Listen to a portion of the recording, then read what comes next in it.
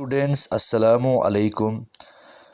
कल तक हमने पढ़ा कि रामाराव ट्रेन की पटरी में 1-2 घंटे बैठा या अपने आप को ट्रेन के नीचे देने के लिए नहीं, वो ख़ुदकुशी करने के लिए वहाँ था।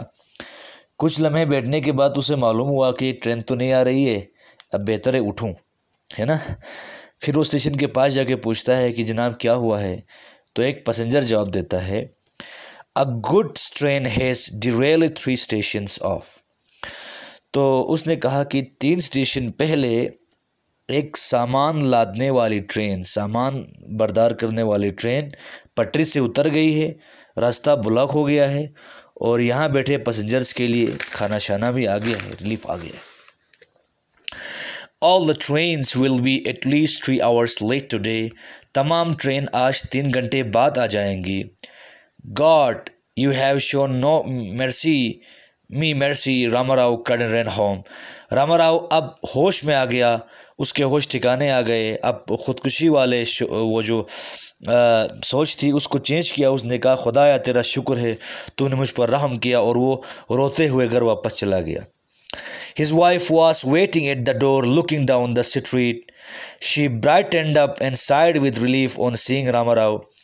उसकी बेचारी बीवी अपने घर के दहलीज पर गली की तरफ बगौर देख रही थी। जब उसने रामाराव को देखा तो वो चमक उठी और आराम का चैन का सांस लिया उसने।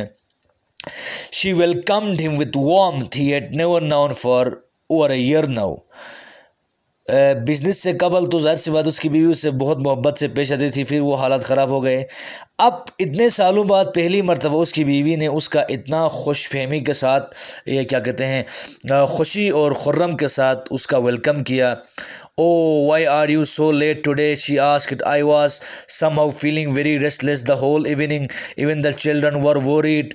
Poor creatures, they have just gone to sleep। अरे तुम कहाँ इतनी देर किए? हम सब परेशान थे, मैं भी बेचैन थी। आप पूछे ही नहीं, शाम को बच्चे भी परेशान थे।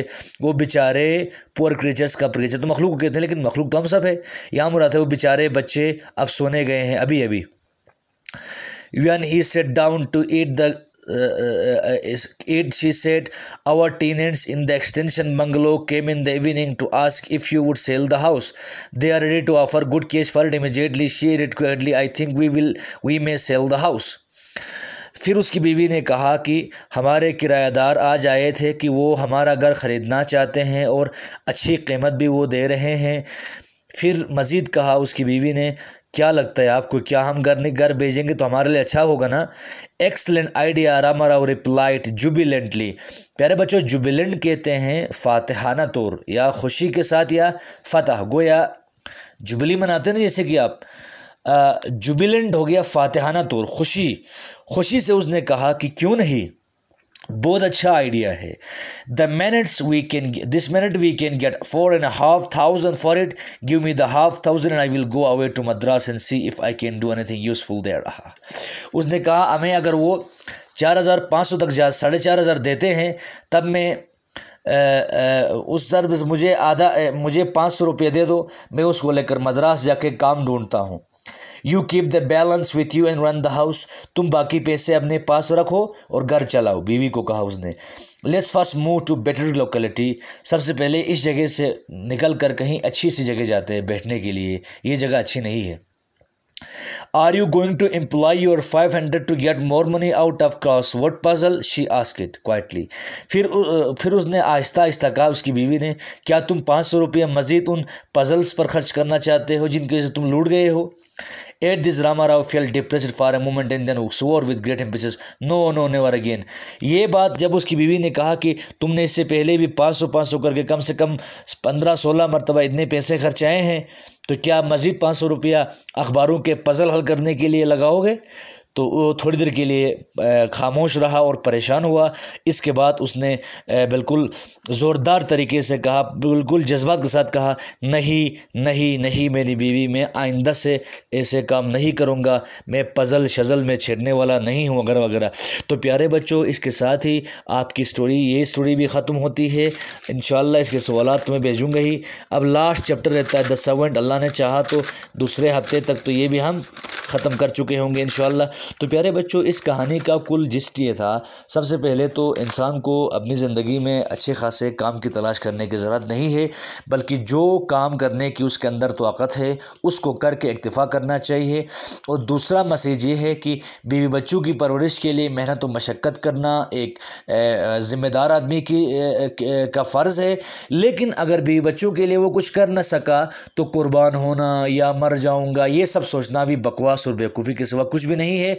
आप अभी बच्चे हैं, आप भी अपने माँ बाप के पैसों की कदर करें। आप बतौर बच्चा अपने बाप के साथ जो बर्ताव है आपका तब्दील होना चाहिए कि आप भी आइंदा से अहमियत दें इन तमाम चीज़ों को। और बेहतरीन इस कहानी का एक और जिस्ट है कि बेहतरीन आदमी वो है जो आखिरी वक्त पर सही फैसला कर सके। यानी जब उसको कहीं डायलिमा में होता है ना, दो राय में कि मैं ये करूं या वो करूं, तो उस सिचुएशन में अगर कोई आदमी फैसला कर पाए तो वही सबसे बेहतरीन आदमी है। रामा राव ने सबसे बेहतर किया, वहाँ से उठा और अपनी जान बचाई और बीवी बच्चों के गम का बाइस भी न बना।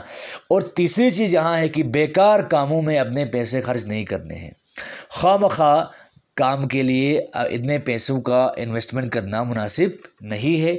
और अहम चीज़, किसी के धोखे में भी ऐसे ही नहीं आना है कि कोई कहता है कि तुम पैसे दोगे तो मैं तुम्हारे लिए डबल कर दूंगा, या तुम मेरा ये काम करोगे तो मैं तुम्हारा वो काम करूंगा। ये सारी चीज़ें डिसेप्शंस कहलाती है, इनके पीछे पड़ना भी नहीं है। और एक अहम थीम ये है इस कहानी का, कोई भी अपने बच्चों और बीवी की खुशी की खातिर उतना करना चाहिए उसको काम जितना उसके कैपेबिलिटीज़ के अंदर है, जितना उसके अक्ल के डोमेन के अंदर है, जितना उसके पोटेंशल्स में है। उससे ज़्यादा करने की कोशिश करेगा तो आदमी टूट जाएगा, बिखर जाएगा। ओके, खुदा हाफिज़।